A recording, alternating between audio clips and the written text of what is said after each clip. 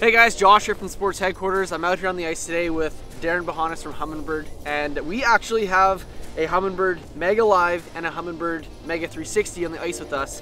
And we get a lot of questions at the shop, kind of what's the differences between them, what's gonna best suit your personal fishing style, and that's kind of what today's video is gonna be all about. So I got one of the pros with me today, so we're gonna kind of show you some footage on both. He's gonna run through a couple of the different features and just kind of give you guys a little more in-depth review on the Mega Live and the Mega 360. So looking forward to it.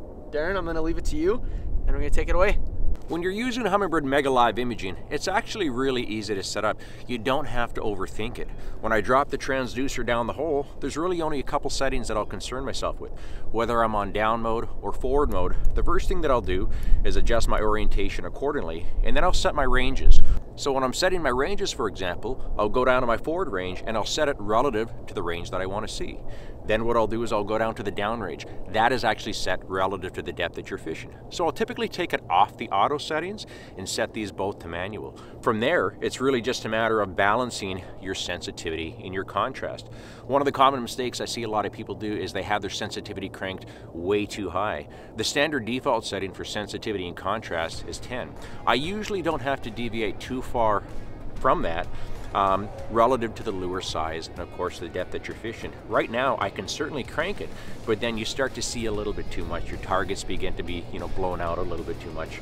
So I've actually got my sensitivity right now set to 10, and then the contrast, watch what happens when I drop the contrast. You'll see there's a lot more kind of blowouts, a lot more that shows up in the water column.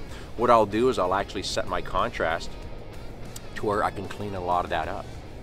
What I'll often do is I'll set my lure as the baseline. No different than when you're fishing a flasher or a sonar unit, is drop your lure down to the depth that you're fishing. Set your sensitivity accordingly. You're using your lure as a baseline. As long as you can actually just track your lure, you're good to go. From there, you can balance your sensitivity.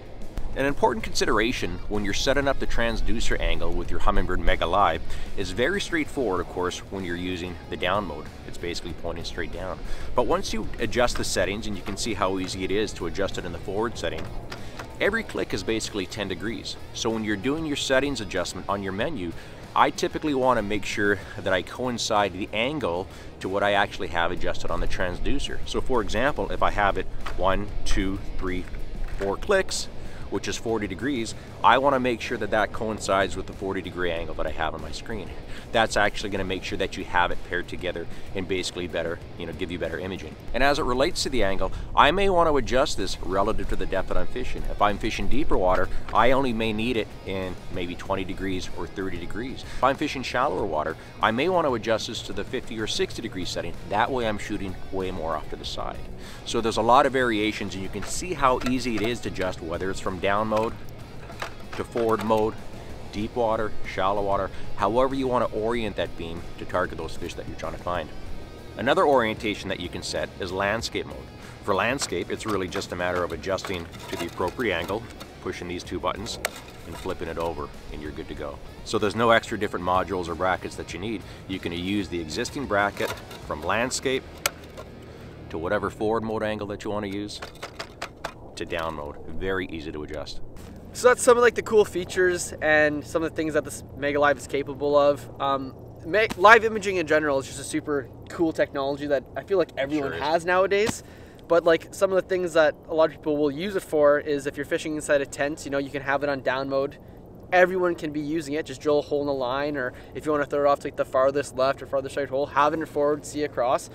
It's something that a lot of people who maybe don't get the chance to fish a lot, just like an adult video game essentially. It's great entertainment. In the outdoors. Absolutely. Right? And not to mention now too, just to tie it in with, you can add some mapping to this. The new VX card has just been released, the VX and VX Premium, which gives you a ton of cool features if you're doing a lot of boating in the summer, or you're trying to find some spots without having to drill a hole. I guess that's cool nowadays, is beforehand without mapping. How deep is over there? Okay, go drill a hole, drop the transducer down. Now you can kind of just look on your unit, see what the depth is, go and catch some fish. It's very cool. You can definitely cover a lot of ground, whether you're fishing for suspended fish or you're targeting a vast open area like Lake Winnipeg, for example. Sure. You can literally just drill your hole, scan an area. There's either fish there's not, right? Yeah, absolutely. I know, in the situation for fishing for crappie, contrary to people think, they actually do move around. Absolutely, for sure. So you can drill in an area beyond them and literally watch them swim away. Yeah. So there's been times where we've been on the ice where we'll be on them and we're literally leapfrogging the entire day. Yeah. Okay, they moved off, okay, move over about 20, 30 feet, scan them, okay, and then start punching holes and, you know, direct your partner to, okay, drill over there.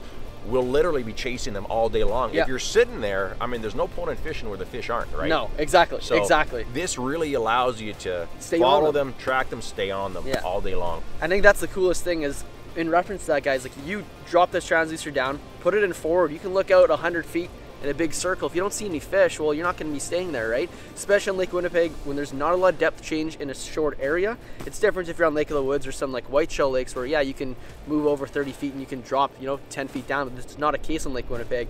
Drop it down, do a quick scan, there's no fish, keep on moving. So see, the other nice thing too with live imaging sonar, you can do this with 2D if you know what you're looking at too, but is it really gives you an idea how the fish are responding to your lures, right? Absolutely. Are they in an aggressive mood, or are they, you know, basically lethargic? Or sometimes what will happen is, you've seen this, right? Where a fish comes in, you do a certain, I mean, maybe you got a rattle bait, and then all of a sudden, as soon as they come up to your bait, it's like, well, you're trying to get them to go, and they don't go.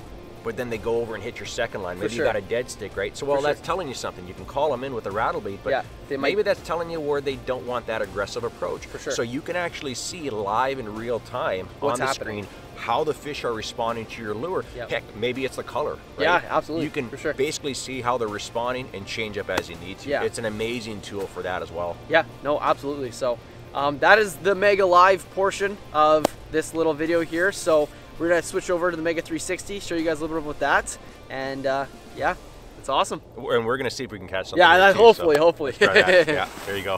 Humminbird Mega 360 is an amazing technology that gives you a lay of the land view over a very wide area, whether it's Mega 360, Mega Live, or Lake Master VX mapping, or even our 2D chirp sonar. There's a lot of different technologies to choose from, but Mega 360 really does stand on its own. One of the analogies that I like to use is, imagine being in a warehouse where if you have your down-looking sonar, your 2D chirp sonar, you're looking at the immediate area below you. Even with live imaging, for example, imagine having a flashlight where you're scanning that warehouse area, and of course, wherever you have that angle to, that's what you're gonna see. But the neat thing with Mega 360 is, imagine being up top on the scaffolding or on a catwalk, and it's like turning the lights on the entire warehouse. You have an immediate view all the way around you where you can scan, and it's not even really a matter about finding structure. Certainly you can see structure, but you can see different types of bottom. You can see transitions from a hard bottom to a soft bottom, and of course you can see fish. Lake Winnipeg, for example, that's a body of water that many anglers frequent from, you know, around North America or around the world for that matter. It's such a vast body of water, and you can spend all day just trying to find fish sometimes. I remember speaking to one of our pro staff who does a lot of guiding up there, and typically what you would do is you would drop a line, pull up on an area, fish for 15 minutes, there's either fish there or not, and then you move on. Well, you can spend all day just doing that, and that actually takes up a lot of time. But the great thing with Mega 360 is you can drop the transducer down and you can see instantaneously at a glance, as the beam refreshes, whether there's fish there or not. In fact, there's a lot of examples where we can drill a hole and we can tell if we actually want to fish there as soon as we drop it down. Some situations you might actually see it's just a flat blank bottom. Other situations you pull up to another spot and it's loaded with fish. You can even differentiate between bait fish, smaller fish, bigger fish. It's an amazing tool to give you that lay of the land perspective. And of course you can highlight the range that you want. With Mega Imaging, the menu settings are pretty intuitive. You can adjust the sensitivity as needed, and of course your contrast. You really don't have to play around with it too much. It's just a matter of setting the image to what you prefer. Your sharpness setting here, whether it's off or whether you turn it on low or move it up to medium or high. The nice thing about the sharpness setting is that the higher you set it, particularly in the water column, you're actually going to see a lot more detail. I'll usually leave mine on low as a default. You can select your range. What I'll typically do is set it anywhere from 80 to 100 feet. I usually don't deviate that far beyond 100 feet. I find 100 feet to be a good setting for most situations. If I'm fishing shallower water or maybe a more localized area, I'll actually draw that inwards. Right now, what I've had it set on is 80 feet. And for how we're fishing, I think that's a pretty decent setting. You can also select the color palette to whatever you prefer. Whether it's how your eyes view things or whether it's the light conditions, you can customize it to a variety of different color settings. I actually prefer typically color palette 1 or 2. You can actually see a lot of suspended fish in the water column. And in fact, you can see the sonar shadow that's created, fish that are further off to the side. And we can actually verify that on the Mega Live and of course the 2D sonar. In fact, as this sweeps around, you'll notice that there's some rubble and boulders right here. So there's definitely some structure around where we're fishing, and there's actually quite a few fish hanging around here too. So this is a pretty good spot. The other feature is the 360 speed. What you actually don't want to do is have it set too high. That's fine if you're going to be perhaps using it for open water and you just want to kind of get a, a lay of the land, and if there's any sort of structure. It's kind of like a course scan approach. Typically what I'll do, especially for ice fishing, is I'll drop my speed down, usually to around number 2. I find that that's a decent enough rate where you actually get a quick enough refresh, and it also gives you better detail. So the slower that you actually have your speed set, the more detail you're going to get.